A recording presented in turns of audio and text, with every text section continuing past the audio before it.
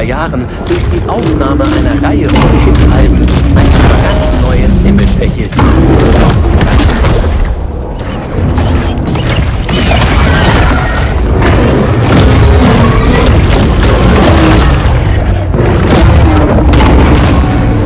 Falten am Eingang der Nasenlöcher des Haiweibchens ermöglichen es ihr, die kleinsten Berührungen zu erkennen.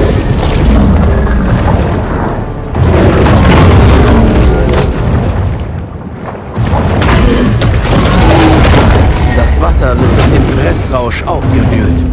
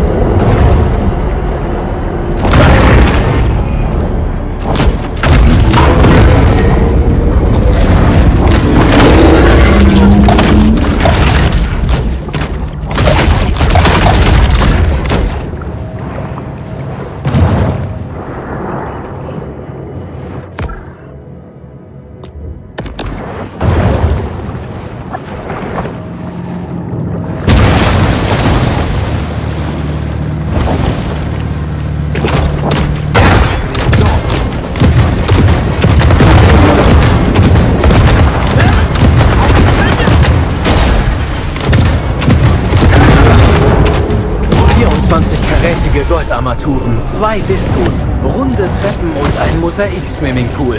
Die Chatelaine ist nach wie vor die zweitauffälligste Yacht von Port Clovis. Es ist eine Schande, dass sich Menschen und Haie so oft als Feinde gegenüberstehen.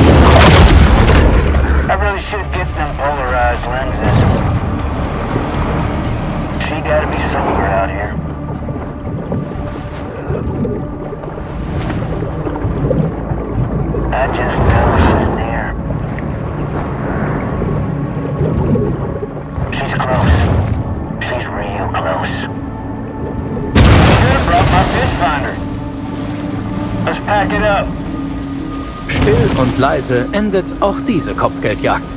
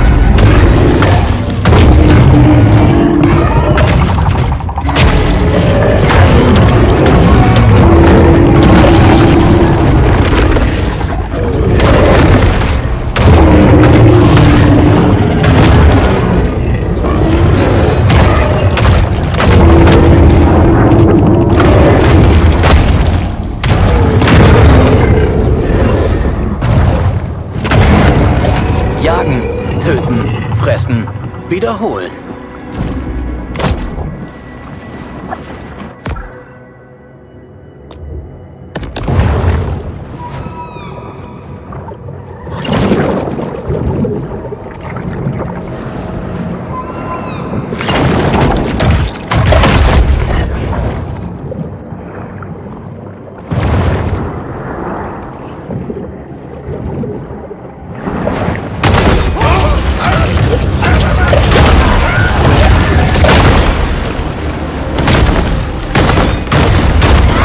Segelboote erinnern an eine einfachere Zeit, als das Leben eine Last und Leiden die Norm war.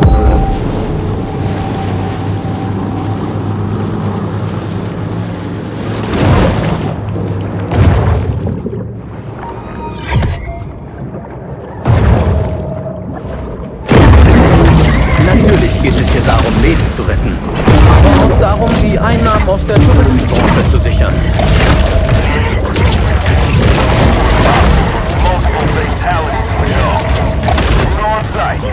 Wir hatten durch diese ausgelaufenen Öltanker ein paar wirklich schlimme Fischverluste, aber man kann nicht bestreiten, dass sie der Wirtschaft eine Menge Geld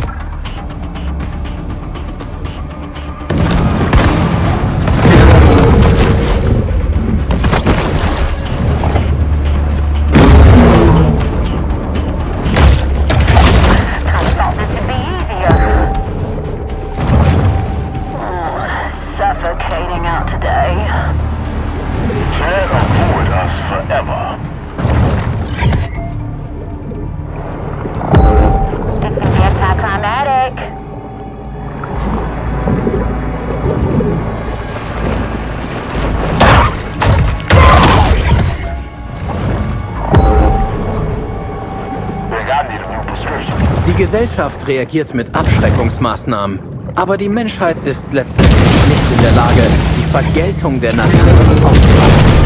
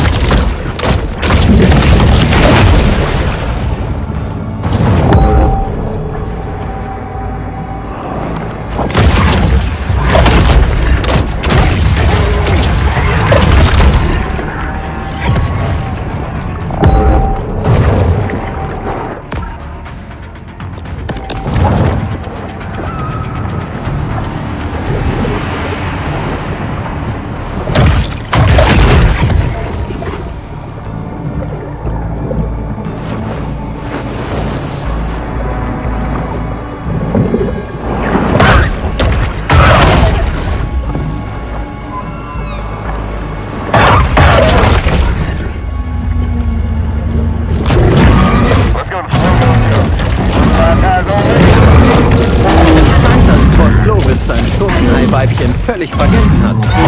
Vorerst.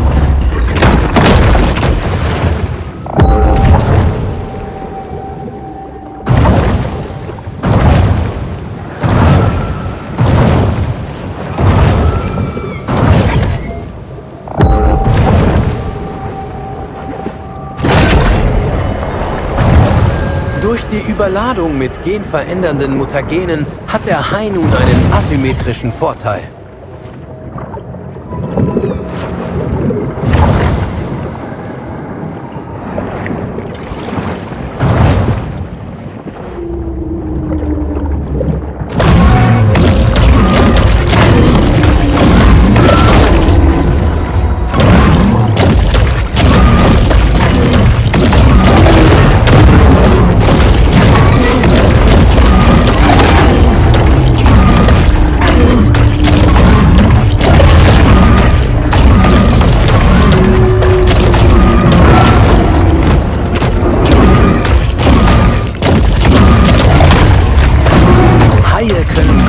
Korridore erkennen. Kilometerlange Geruchspfade, die sich durch Meeresströmungen ausbreiten.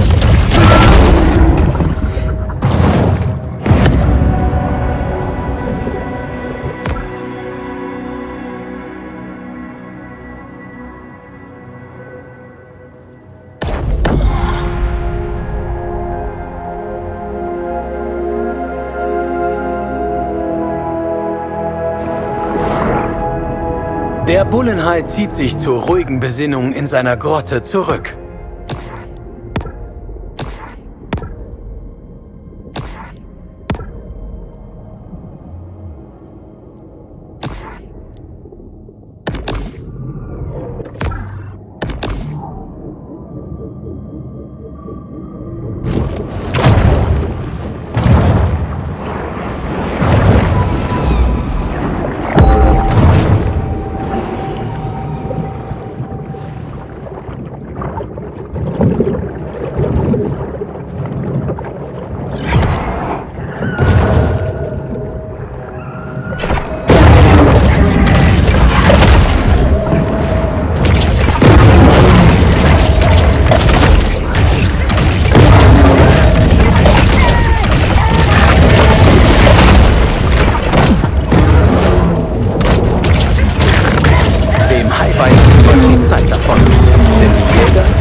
Mit ihrem Sprengstoff auf dem Wasser.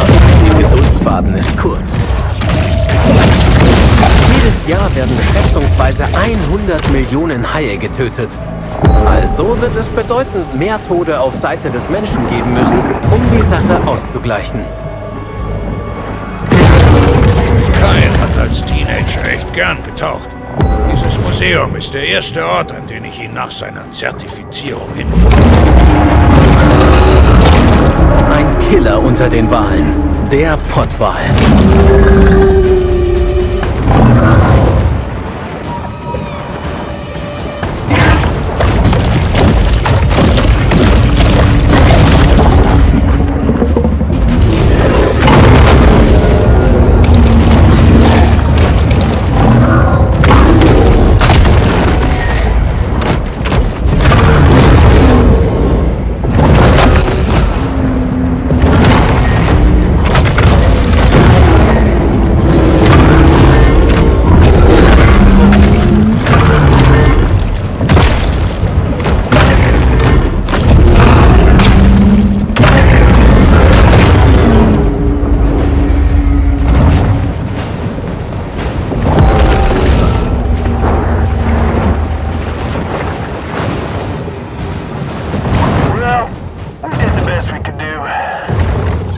Die Jagd ist vorbei und bei Flamingo Joe's wird es zweifelsohne in der Kasse klingeln.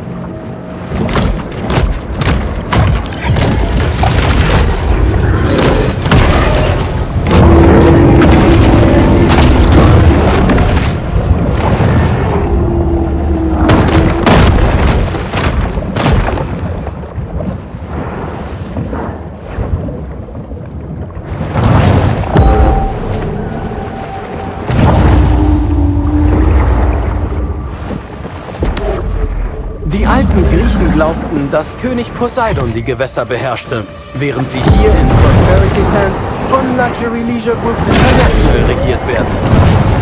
Seit dem Moment seiner Geburt sind die kalten, ausdruckslosen Augen des Haiweibchens ständig auf der Suche nach Nahrung.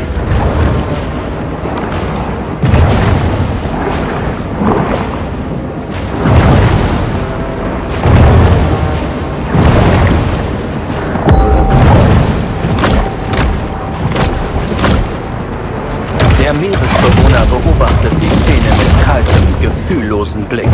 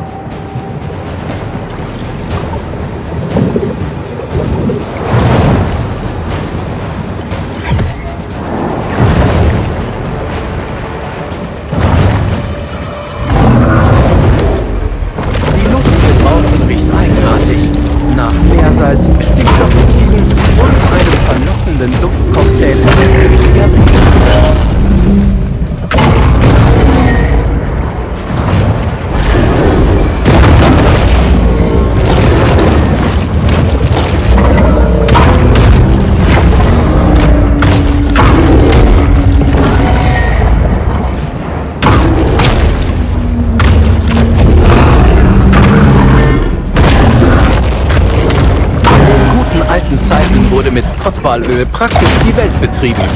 Jetzt können wir sie nur aus der Ferne beobachten und davon träumen, den wunderbaren Walrat aus ihrem Schädel zu zapfen.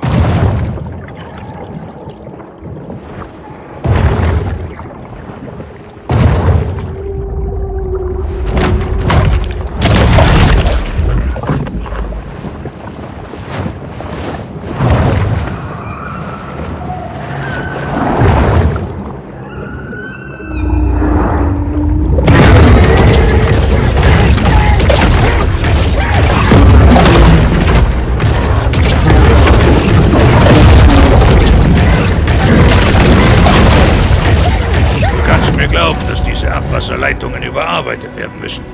Ich hatte schon Campylobacter enteritis, Cryptosporidiose, Leptospirose. Ich sag dir, Partner, das ist kein Witz.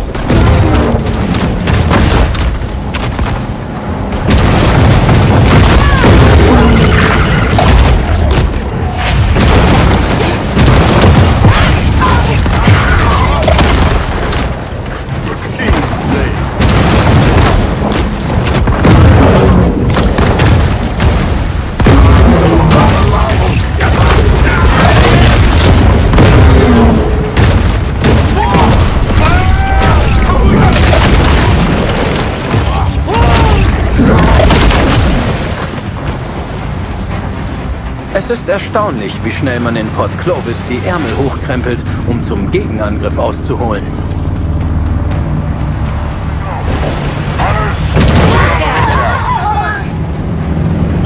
Die Prominenz der Küste, Lieutenant Shannon Sims.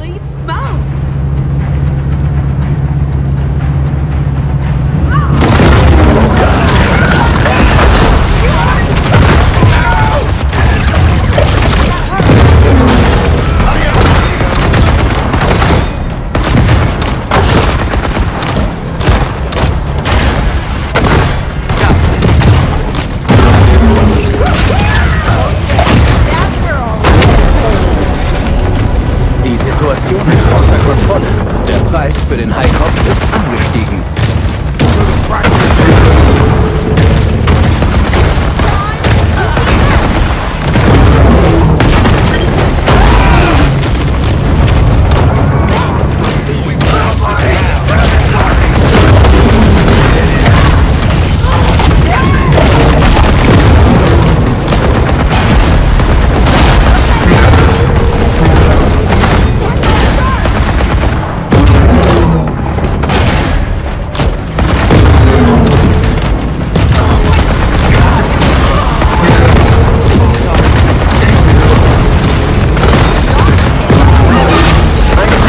Ist immer furchtbar schockierend, obwohl er eine natürliche und alltägliche Funktion des Ökosystems unserer Ozeane ist.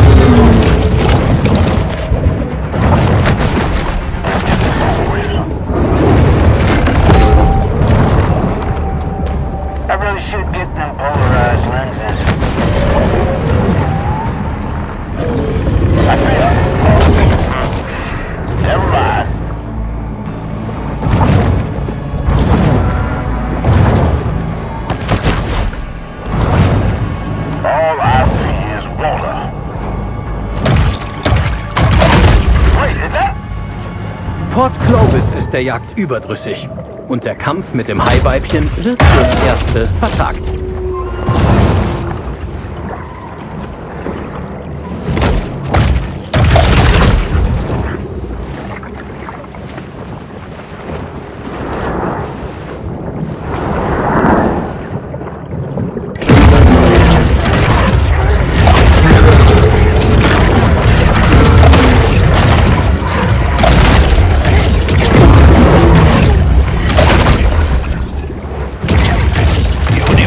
Schickt jeden Sommer Studenten zum Studieren der Riffe hierher.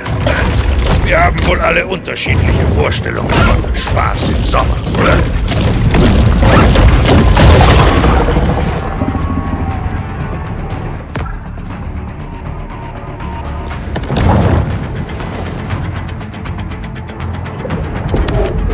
Angesichts der Anzahl der Menschen, die den Strand besuchen, kann man durchaus davon ausgehen, dass ein wenig menschlicher Urin den Weg ins Meer findet.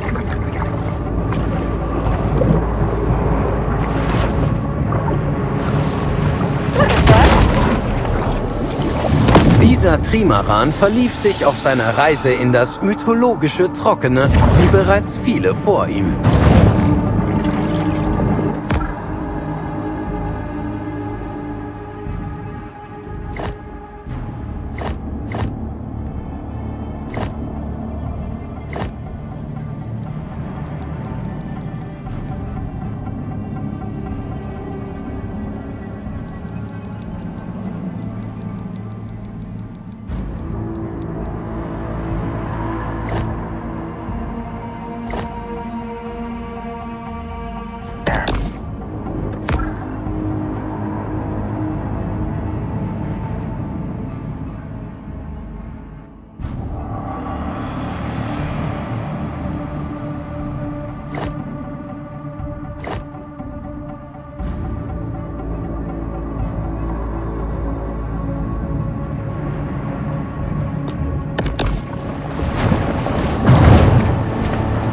Let's go back to base.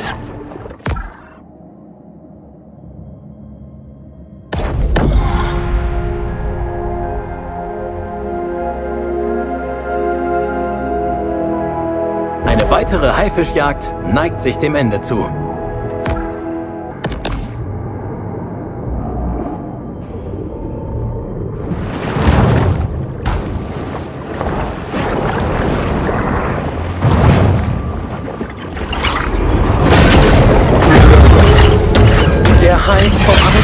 getrieben, verfolgt sein einziges Ziel: zu fressen und sich zu entwickeln.